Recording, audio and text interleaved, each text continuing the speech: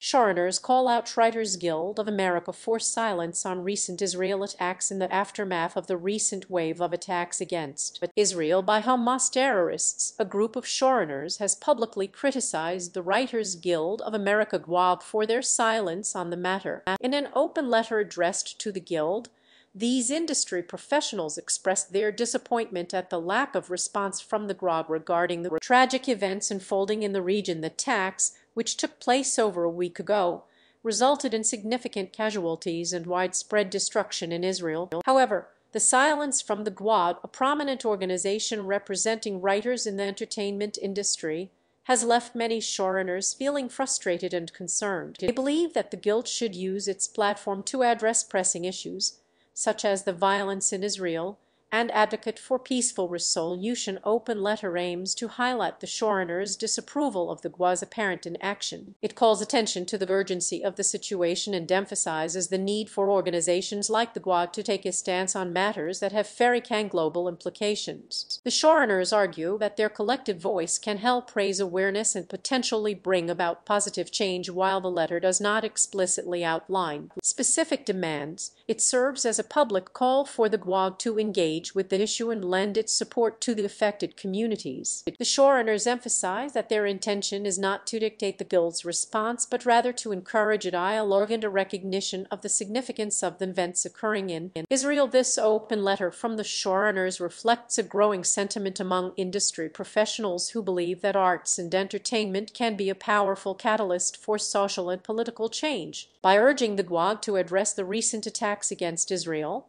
these individuals hope to inspire a broader conversation on how the entertainment industry can contribute to fostering peace and understanding worldwide. As of now, the Writers Guild of America has not officially responded to the open letter. However, the public callout from these showrunners sheds light on the expectations and responsibilities placed on influential organizations within the entertainment industry during times of crisis. It remains to be seen how the GWAB will address the concerns raised and if it will take a more vocal stance on issues of global significance in the future.